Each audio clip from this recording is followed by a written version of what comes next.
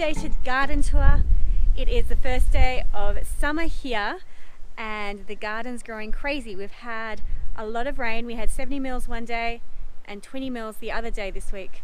So nearly 100 mils in the week. And we've also had some really hot sunny weather.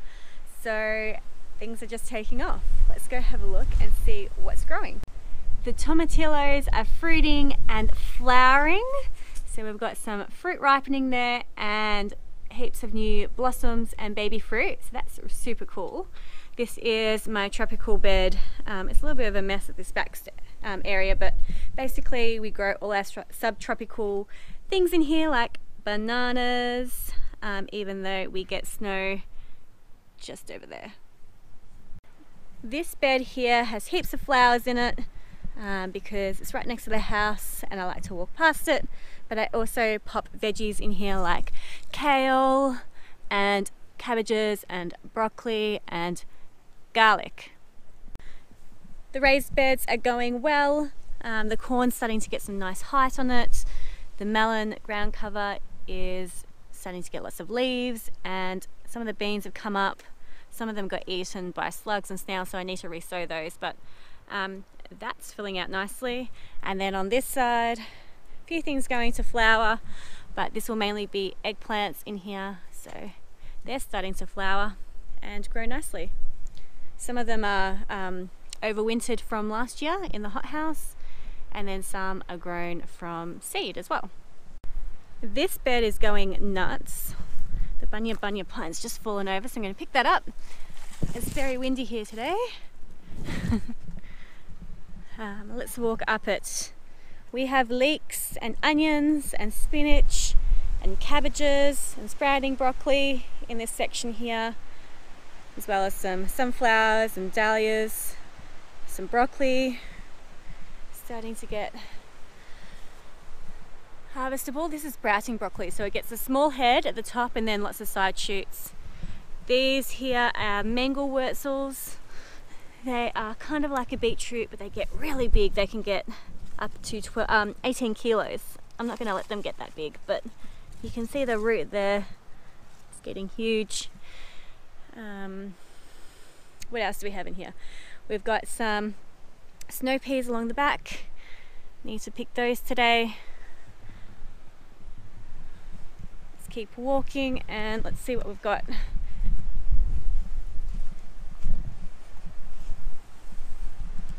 Up this row I've got kale and onions and carrots and celeriac.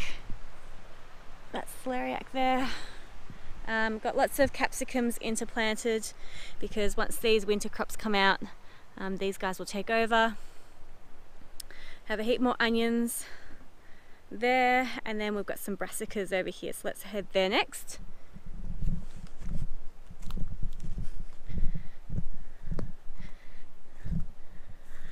Got some Brussels sprouts.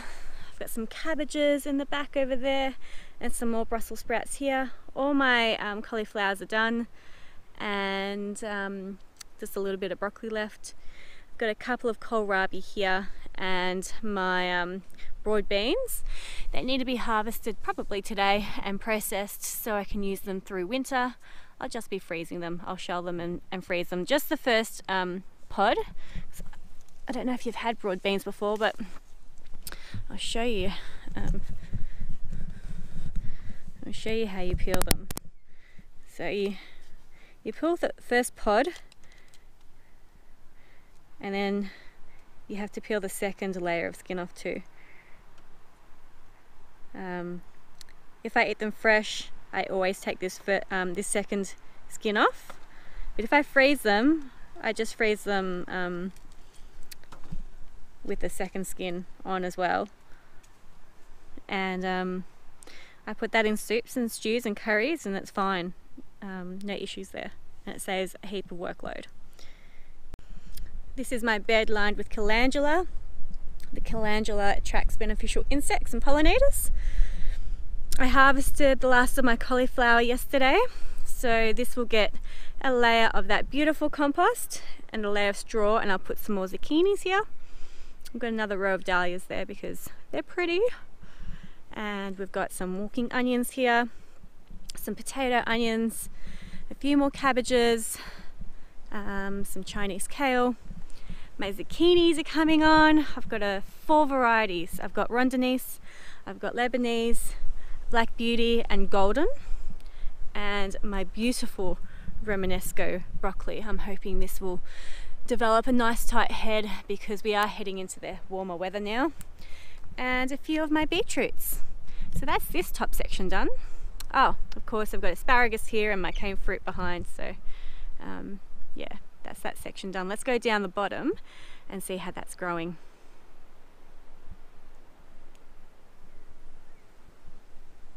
So we're going to go look at the monster veggie patches now. I've got artichokes about to flower. These are all left for the pollinators because we've had enough this year. We'll wait for some more next year. The cover crop here has been cut and it's dried nicely, and I've intersown with pumpkin and melons. I was going to plant corn in there, but I decided that I'm going to plant it on this side this year, so we have a better chance of having some really nice, juicy, sweet corn. In this first bed, we pulled out a heap of sugar beets yesterday to process into sugar, and so now the tomatoes and some flowers are being interplanted there. Pulled out the rest of the leeks except for the ones going to flower, so they're there for the pollinators and also for the seed. I have no other onions flowering at the moment that will cross-pollinate. The tomatoes desperately need a stake in here, and I've got a few more Brussels sprouts growing in this one.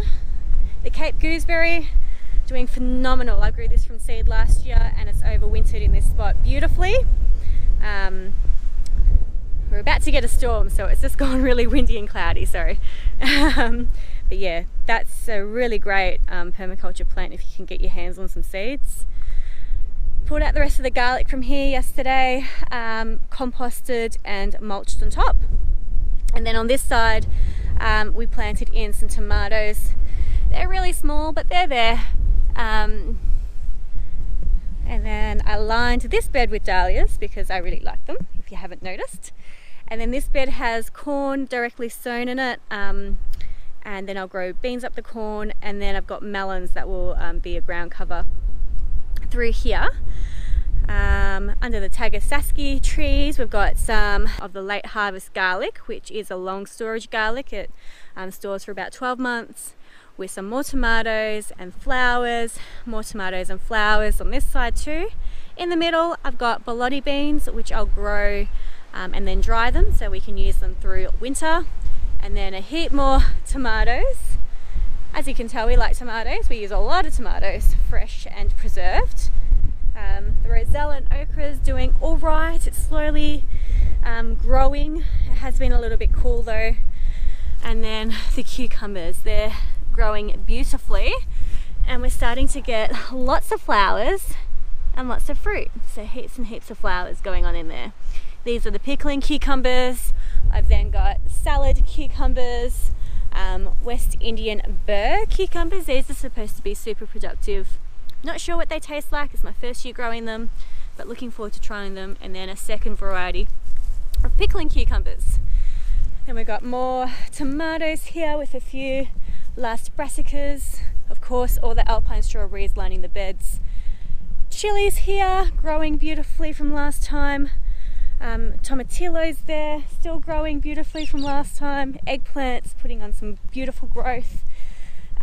Capsicums doing really nicely as well. Bush tomatoes here, so I don't need to stake them supposedly, but you can see we get some strong winds and they're starting to lean, so I probably will stake those. Gladioli spikes coming up nicely. Potatoes there, need another mulch, but they're growing nicely. But yeah, you can see that the garden's growing beautifully with this summer weather. Thank you so much for tuning in to my garden tour. I hope to see you next time on the vlog. Bye.